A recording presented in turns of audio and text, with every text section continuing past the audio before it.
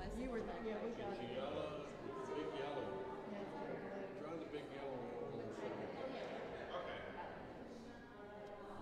The back is one thing, but it's that big yellow you see.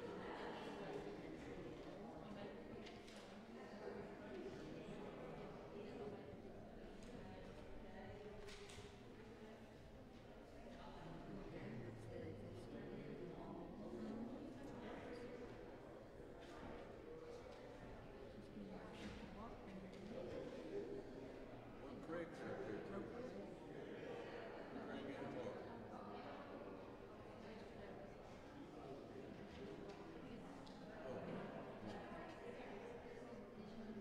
Tell Dad to go to the Dollar Tree and buy him some radios. Till it's My mom. That's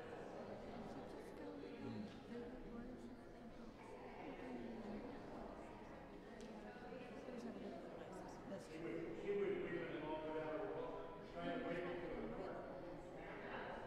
I mean, when they finally get around to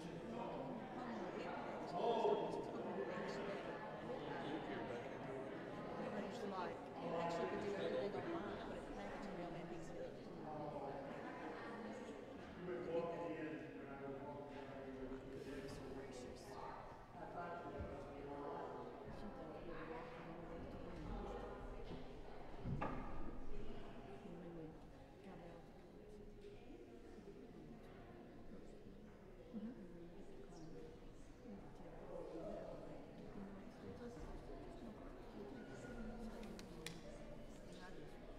Just go back to the wall up there and they'll look back at her and she's struggling.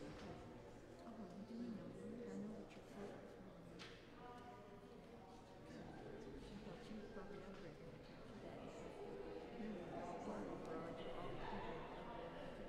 It's only on the fourth floor. You want to just walk the stairs or you take the elevator? She went away from me. Would you like me to bring the car down to you? Give me the keys. Way down front. I'll come get you. Because you didn't carry your handicap. You should put your handicap in your bag. I did. You only park any handicap space on the front?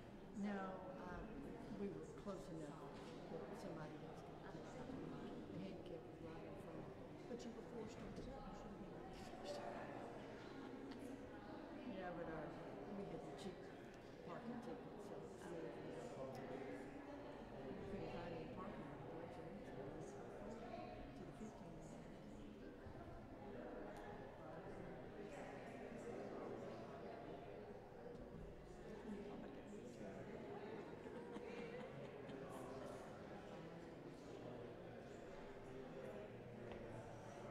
Did that walk out there? You just, There were no walkers.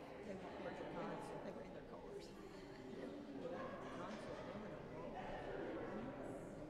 Concert, there were no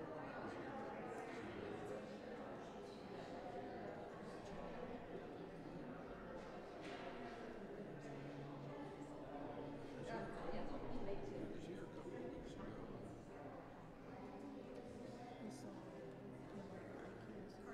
over at IKEA's. There was a lady that's face was great. I heard you sitting with some girl and over. And I went to him. He's standing there. He said, but all she had was the youngest and oldest girl. The rest of the kids were really. She just. Good morning. I'm so glad to see all of you here. We have such a good crowd, and we have a whole row of cogbills. Gene wanted to know, did they get any kind of prize for packing a pew? And I told him no. No prizes for packing the pew. So glad to see Stacy and Linda's kids here from Little Rock. The announcements in the bulletin, there's one change in the announcement. The CE committee that's supposed to meet on Wednesday has been moved till tomorrow at 5 o'clock. So you people on the Christian Education Committee take notice of that. And there's a notice about a congregational meeting. A congregational meeting on Sunday, November the 14th for the purpose of electing elders and deacons and one trustee for the coming class. We have had a busy weekend, and our weekend is not over yet. But I don't know how many of you made it downtown to the fall festival. You could have been there, and I would have never known it. There was a jillion. I don't know how many that is, but the streets were full of people. We had our booth, and they were hard at work passing out candy, and I want to thank Stephanie Jackson, who moderates Evangelism Committee. Too many names to call. People helped set up the tent. They bagged and handed out candy. It was a wonderful turnout, and a good representation of our people were there. This afternoon, the trunk or treat is from 3 to 5. If you let me stop right here to say thank you to all you who brought candy. It has been well used and given out, and we're going to give some more out this afternoon from 3 to 5. It ought to be a really good time. Our Opportunities friends and Evergreen friends will be here. Plus, some of our children and grandchildren. We've recruited several from our family and friends of theirs coming this afternoon, so look forward to that from 3 to 5. I think that's all my announcements. I invite you to take this time and prepare your heart to worship God.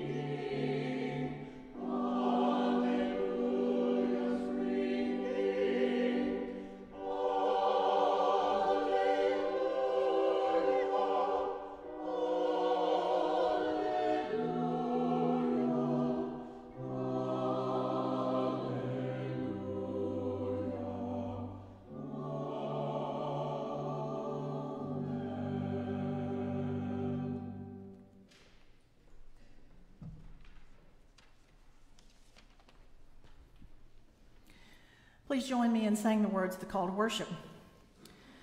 Jesus asked his disciples, "Who do people say the Son of Man is?"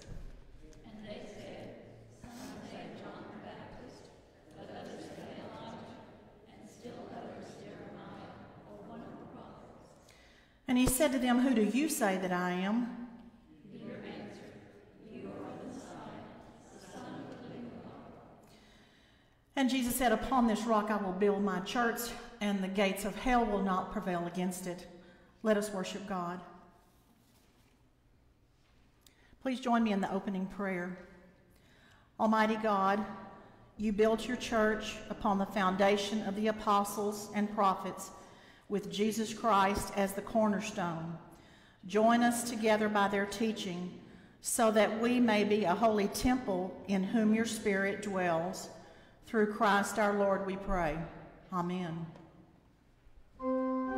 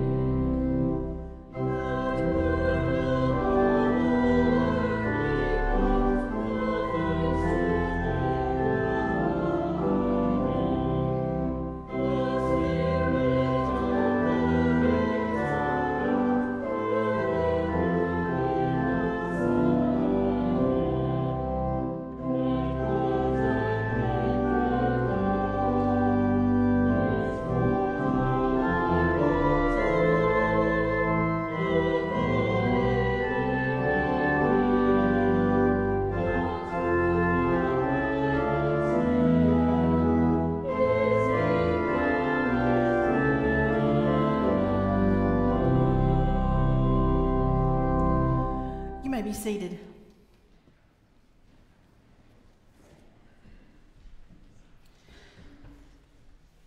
It is because of God's own invitation that we come to this time of confession on Sunday morning. We are invited here by the one who said, "Come unto me, all you who are weary and heavy laden, and I will give you rest." We seek rest from the burden that our sins have brought upon us, forgiveness of our sins. I invite you to read with me the printed prayer and then take a few moments in silent confession. Let us pray. Lord God, only you are holy, yet we imagine that we are righteous, excusing our own faults while pointing out those of others. We are quick to lay burdens upon our neighbors, but slow to help with their own. We take credit and give blame. Because of the grace you have shown us, we are slow to show mercy. Forgive us, O God, and create in us clean hearts, that we may serve you with joy and thanksgiving. Hear now our silent confession to you.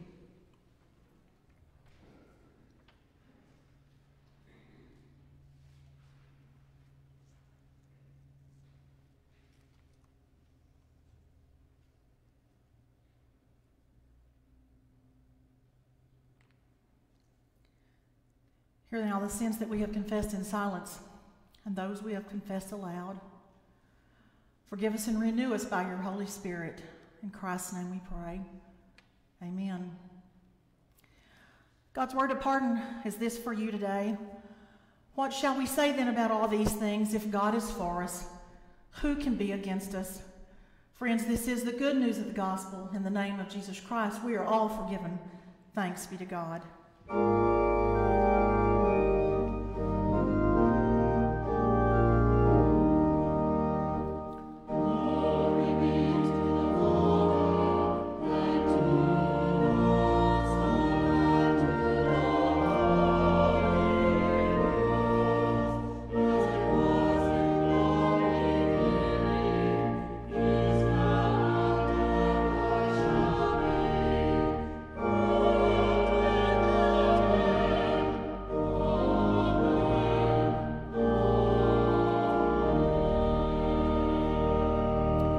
Please be seated. We will sing the prayer for illumination, hymn number 175, and we will sing all three verses.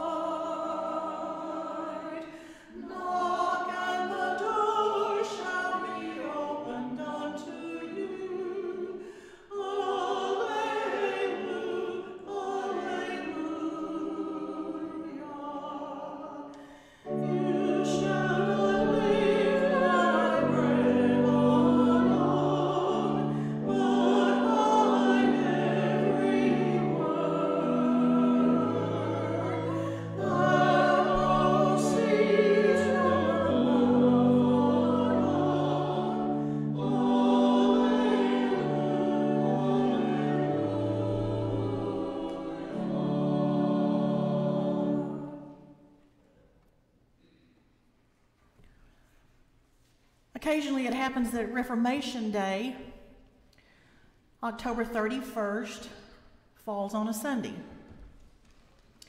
Most years we celebrate All Saints and Reformation Day all at the same time. But today is Reformation Day, October 31st.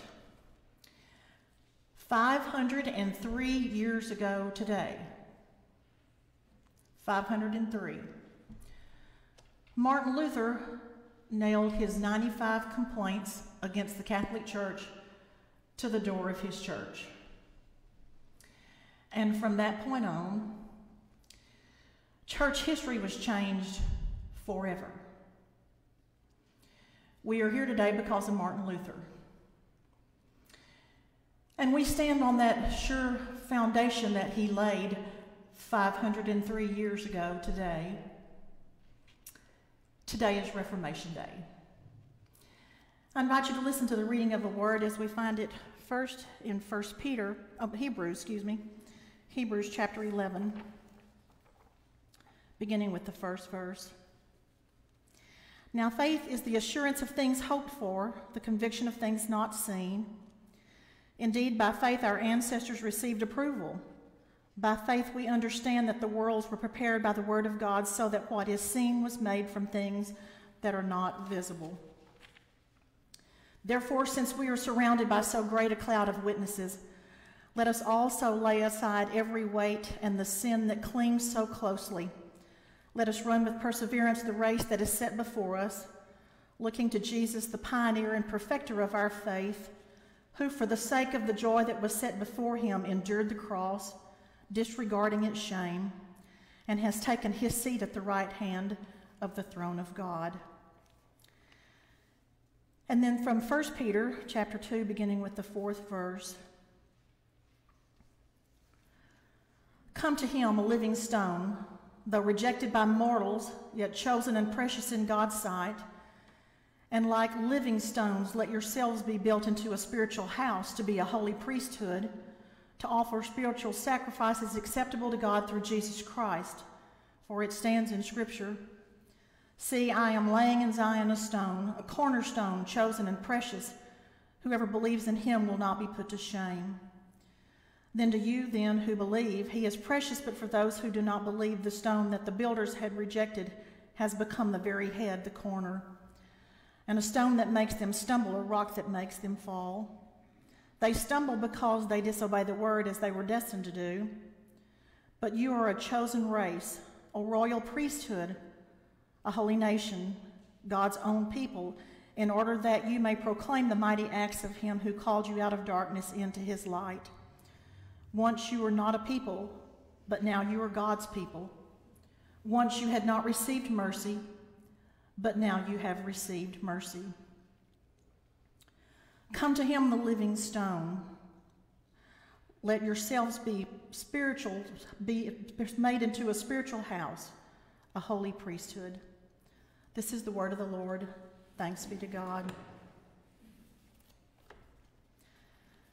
Please join me in prayer again.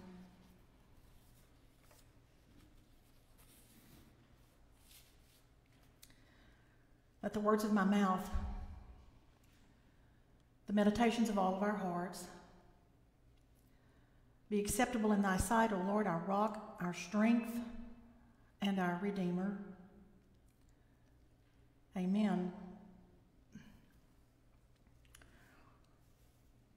After living with a building contractor who started out as a carpenter, actually a carpenter's helper, for 35 years I know a little bit about building. A very little bit. And as I wrote this, I had to check with the builder to be sure I had this right. He said I did. There are 3 rules of building anything. Number 1 is you have to start with good tools. If you don't have good tools, you won't have a good result, but that's probably true in any profession. You have to have good tools. And the second thing is you have to do the job right the first time. Because if you don't, there's going to be a second, maybe a third. You got to get it right the first time or you'll end up doing it again. When we lived in Austin, Greg worked for a building contractor, and all he did was frame houses. That's all. Just frame houses. And they framed multi-million-dollar houses in Austin. And it happened several times over those years that his framing company was called on to go into a house that some other contractor had already started, and it didn't go well. and they took it all down and did it again. Multi-million-dollar houses. If you don't do it right the first time. And then the third rule is this. If you don't build on a good foundation, nothing you build on top of it will stand. You have to have a good foundation. Years and years ago, we lived in a house that apparently didn't have a good foundation, and we would wake up and find a new crack in the walls almost on a daily basis. And Greg would fix them, and then there would be another one.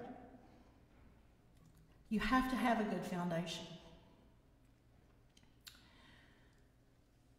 Jesus, the son of a carpenter, knew a little bit about building. And what he knew was you had to have good tools, you had to do it right the first time. And if you didn't build on a good foundation, it wasn't going to last. When Jesus asked his disciples, who do people say that I am? He got a variety of answers. You heard that in the call to worship. Moses, prophets. And then he said, but who do you say that I am? Peter's response, thou art the Messiah, the Son of the living God. Jesus' response, upon this rock I will build my church, and not even the gates of hell are going to prevail against that. Peter was renamed Cephas, the solid rock. Upon this rock I will build my church. The early church, the first church, thought that Peter himself was the rock. I do believe he was the first pope of the Catholic Church. Peter himself was the rock. Well, later on down the line, we have come to believe that Peter himself was not the rock, but the faith like Peter's. Peter's faith is the rock upon which we are built. Who do you say that I am? Not just everybody out there. Who do you say that I am? The Christ, the Son of the living God. So it's not unusual that as you listen to the verses from 1 Peter, Peter talks about the foundation. The church is built on Jesus Christ, the cornerstone, the foundation. And then we are living stones, therefore also part of the foundation.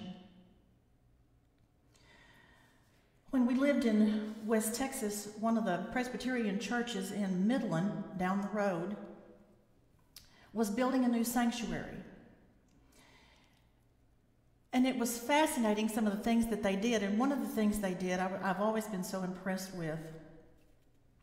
Before they laid the foundation of that sanctuary, they asked every family that wanted to bring a rock, any size, rock, stone, and put your family's name on it. And they laid it in the dirt. And then they poured the foundation. I have always loved that. That is a visual symbol of living stones that literally became a part of the foundation of that church.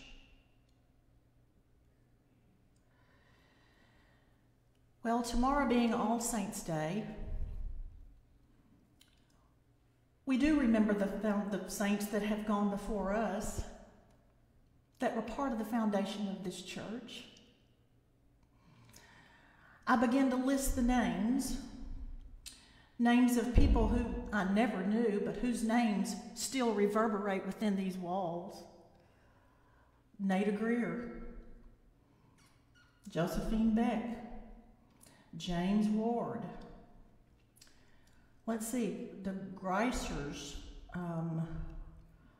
other names, Oglesby's, Rory's. I know those names, never knew the people. But that says a lot, that we still know those names. Okay, these are the names of people I did know. Ed and Grace Malcolm,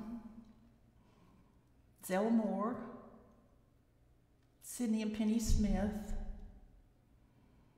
Jick and Dooley Hall. Help me name those names. I can't remember them all. Surely you remember a name. John Calhoun. How did I forget? Who? The Cranks, George and Florence Crank. Josephine Beck. Sally Dill. George and Lynn Kramer. Who? George and Lynn Kramer, yes, the Kramers. I thought of Cornelia DeWoody, Carmen McFerrin, the Lacey's, Jean Scott, the Thompsons, yeah, Kathleen Hignight's parents, yeah. We could go on and on. Those people became the foundation of this church.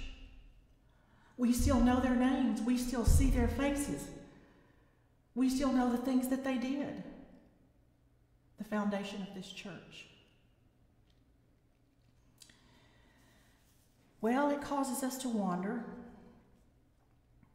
what kind of a foundation are we leaving? What kind of a foundation are we building for our children and for our grandchildren? What sort of living stones are we that this church will remain? And years from now, they'll be saying, Ruth and Buddy Bell, Margot Strickland, a ton of Cogbills, the Deskins, the Richards. What kind of a foundation are we laying? We have some pretty good tools here. We've tried to do it right the first time and not have to do it again. And the foundation upon which we build is critical.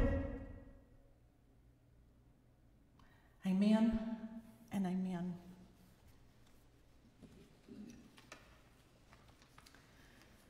I invite you to stand and we will say together what we believe about God.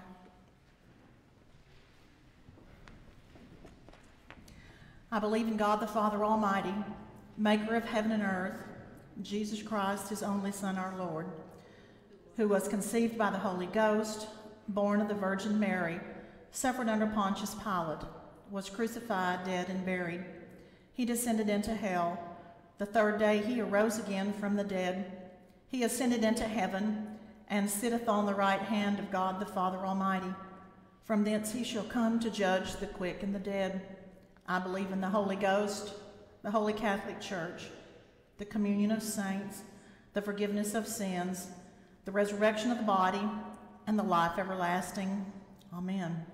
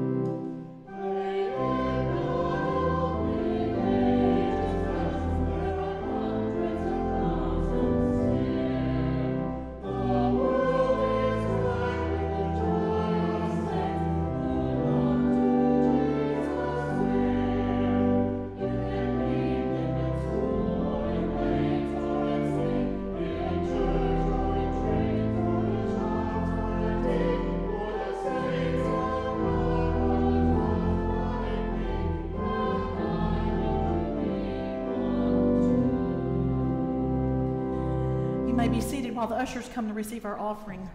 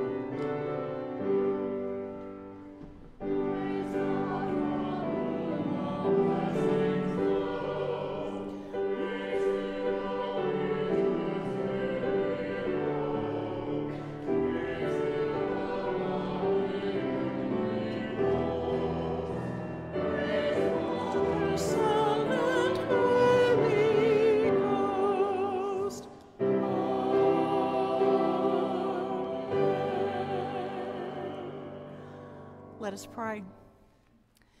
We bring our gifts this morning in gratitude for all that you have already given to us. And we pray your blessings on these gifts of tithes and offerings, that they would be used to do your will in this place. For it's in Christ's name we pray. Amen. You may be seated.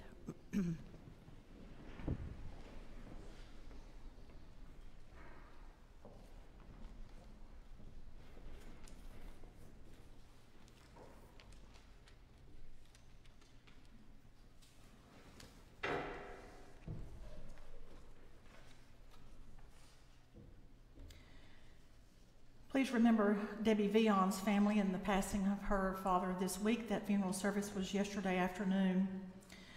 Joan Boyles is in Compass Rehab, fell and has a leg injury, and she is there. So we will continue to pray for Joan and for her family as well. Please take a few moments to pray silently before we pray together. Let us pray.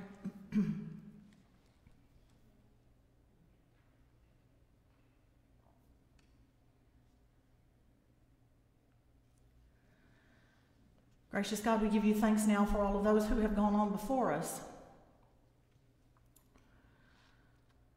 who have shown us not only the meaning of this church, but by their lives, what it meant to be your people. We thank you on this day that we still stand upon the foundation, upon that solid rock, our faith in Jesus Christ, the Messiah, the Son of the living God. And we stand on the shoulders of all those who came before us, who also became living stones, a foundation of this church. And we give you thanks for these who went on to their glory during this past year. For Leota Cobb Walker,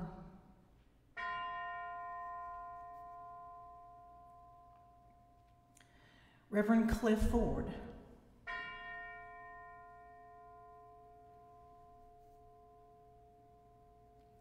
for Edna Upchurch,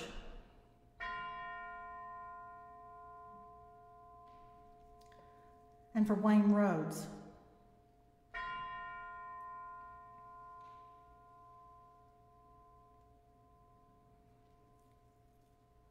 We give you thanks and we remember them, those lives that were so well lived and so well loved. And we give you thanks for this church.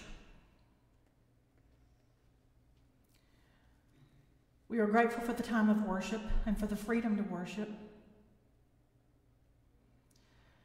And we look around us and we are grateful for friends and for family who love us and support us, who laugh with us and cry with us,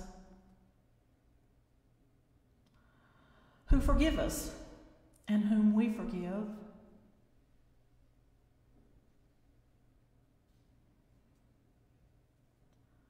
We pray that you will be with all that we do in this place. The plans that we make and the effort that we make, that we would continue to be living stones, that we would continue to be the salt and the light of the world, that we would continue to be the people you have called us to be. Hear us as we have prayed in silence, and as we pray together the prayer you taught your disciples to pray, saying, Our Father, who art in heaven, hallowed be thy name. Thy kingdom come, thy will be done, on earth as it is in heaven. Give us this day our daily bread, and forgive us our debts as we forgive our debtors. And lead us not into temptation, but deliver us from evil. For thine is the kingdom, and the power, and the glory forever. Amen. Thank you.